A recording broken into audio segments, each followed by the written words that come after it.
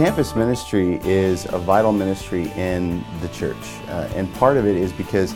students in campus ministry, they're at this formative stage in their life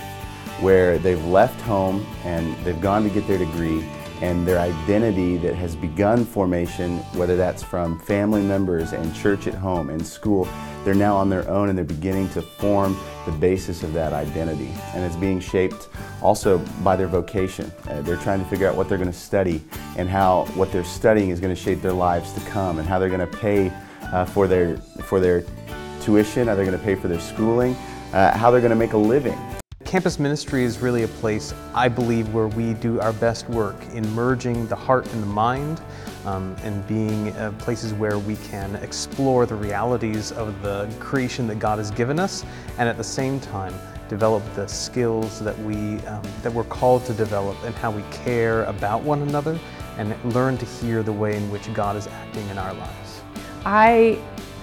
have a passion for helping students see their gifts, or people in general, just to see their gifts for what they are,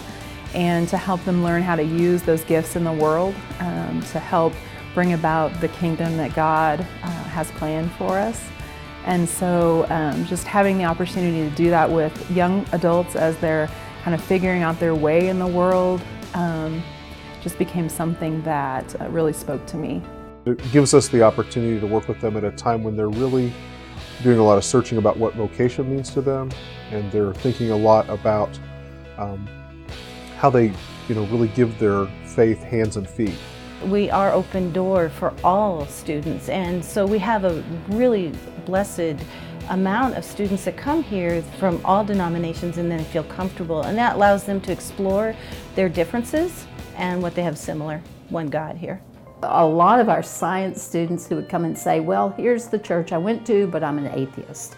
And as we've gone over the course of this year, at the very least, they've come to the place where they can say, I'm an agnostic. It's just a real critical time in their lives to provide them a faith home away from home, and some structure and some environment and some friendships to help them on their journey. It's been just like cold calling students and being like, hey, I got your name from your pastor, and I think you should come hang out with us because we're going to do some really cool things, even though I have no idea what that's going to be. I think that this is a time in the life of young adults that they are finding themselves or trying to answer the question, what does it mean to be a child of God and not a grandchild of God? So relate to God as their own God and not as the God of their parents. So campus ministry and campus ministers are essential to help students find that identity in God.